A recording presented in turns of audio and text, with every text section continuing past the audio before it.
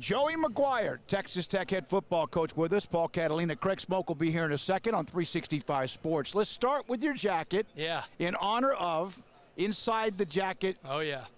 Coach Leach.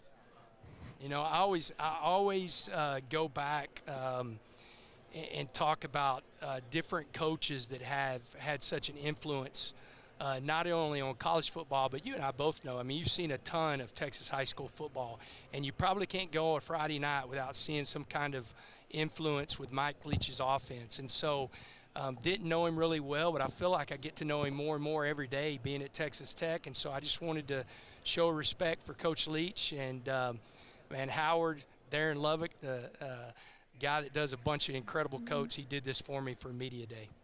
Coach, you are entering this season in year 2, which is year 1, you kind of learn what you're not supposed to do, right? Yeah. And then you can move on. How much different do you feel in year 2 running the program? You know, it still goes back to everything we believe in, but, you know, familiarity, like even today, knowing what to expect. You know, last year didn't know what to expect. It's absolutely incredible. Excited for the guys that I brought, you know, because we brought some new guys. We could have brought the same guys -1, but wanted for those guys to experience it. But I think more than anything, knowing what we're getting into, but we still go back to, you know, caring about our kids, loving them, and making sure we're waking up every single day, and their best part of the day is when they see us.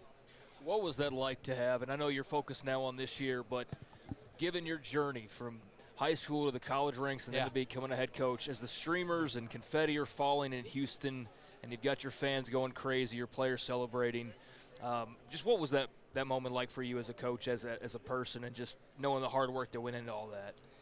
Man, it was really incredible. Number one, to be in Texas doing that, being NRG, and being able to do that in front of that fan base. I mean, I told our players all week long this was going to be like a home game, and you know, they were like, yeah, coach. And then when we stepped off the bus to make that walk into the stadium, I kind of waited for some of them, and they were shocked. They were like, Coach, you were not kidding.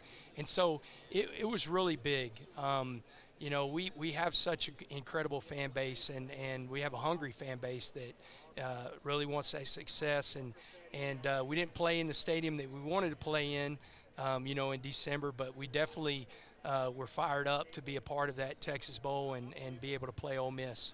So are you the team you were at the end of the year? I know carryover doesn't always work. You're a different team. But are you who you were at the end? Is that now who Texas Tech football is going to be, or better? You know, we have 18 starters coming back that played in that, you know, that started that game. And so the experience being year 2 in the system, being year 2 in the culture that we're trying to build, I think we have an opportunity to definitely be a better team. Every coach that feels like they have a good football team, one thing they probably are all going to say is we got to stay healthy. You know, I mean, it's one of those deals that the times whenever I was at Cedar Hill when we made really good runs, if you go back to 2019, if you go back to 2021, being at Baylor, those were really healthy teams. You didn't have a lot of guys miss reps. And so it's really important that we stay healthy, but we feel like we have a good football team. You mentioned the galvanizing of your fan base and how excited they were. And look, the support that you've got coming in, you know, every day you hear a new story about something going on with, around your program and growing.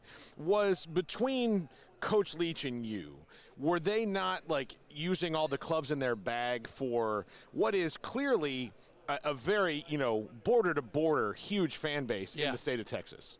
Well, you know, I think it's important. I mean, you guys know me. I'm a Texan. I ain't never been anywhere else. Now, both of my kids, one's in New York and one's in Lincoln, Nebraska, so it's kind of funny, but I haven't been anywhere else. And I understand this state. I understand what's important to Texas Tech and being able to coach in the Big 12, being at Baylor was so big. And so I think having somebody understand that and understand their history and appreciate the history and really build on that, help bring the fan base back together.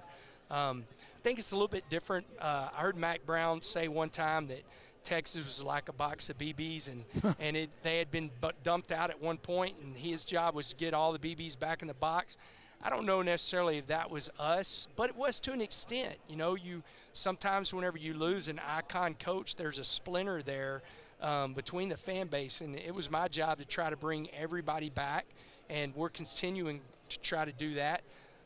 As y'all know, winning helps that, and so we were able to do that last year, and we're going to try to do it again. How excited are you for just Tyler Shough to be healthy, the way he closed the season? It was, I mean, your quarterback room, everybody had to, it was all hands on deck last year. So to have that experience for he and Barron, I know Donovan's gone now, but just kind of your thoughts on that overall grouping and how much what happened last year could help you as far as this year goes.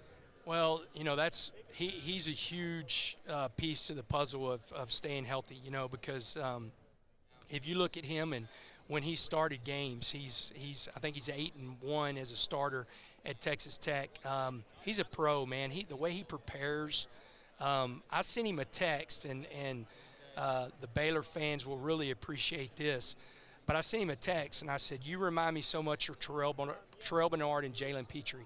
And what I meant by that, and what I told him was, I've never been around two players that prepare harder for games, watch more film, and study more than they did. And that's why they were able to play at such a high level. And that's how Tyler is, man. He is a pro. He comes in every day. He spends a lot of time with our offense skill guys.